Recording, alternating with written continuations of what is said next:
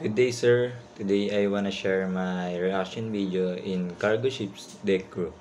The video I recently watched was on shipboard deck departments, particularly the bosun crew and their tasks. Under the command of the chief, the deck department is responsible for deck maintenance, which includes bosuns, able-bodied, and ordinary seamen. The bosun, according to the video, is the most experienced member of the deck team. In terms sa construction worker, matatawag siyang mm, what do you call that, foreman, yan, foreman, tawag sa kanya. Kumbaga, makukumpara siya sa foreman kasi siya yung mas, may experience sa workplace ng pag, ng barko. Yan.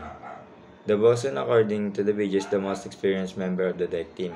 They are responsible for ensuring that all the project orders are complete safely. Their main responsibility is to maintain the deck clean and rust-free. Applying fresh coats of paint is a constant operation that is both exhausting and difficult.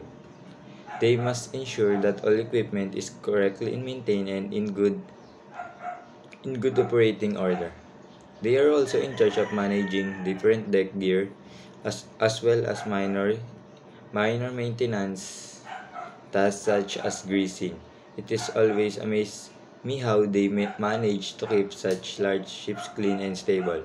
The deck department is in charge of mooring and unmooring whenever the ship is in port for an arrival or departure operation. They are also the ones that wait by the forward station ready to drop the anchor if the ships need to stay in the anchorage. The deck department is also responsible for ship security, ensuring that the gangway is managed at all times and that all visitors are properly screened. During maneuvering, an able seaman will act as a helmsman steering the ship. The deck department is in charge of cleaning up the cargo, hold in preparation for the next cargo after discharge operation and while the ship is already at the sea.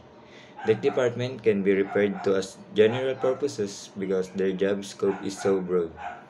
Just watching these videos gave me an initial knowledge of what kind of job I'll be doing when I become a seaman in the future.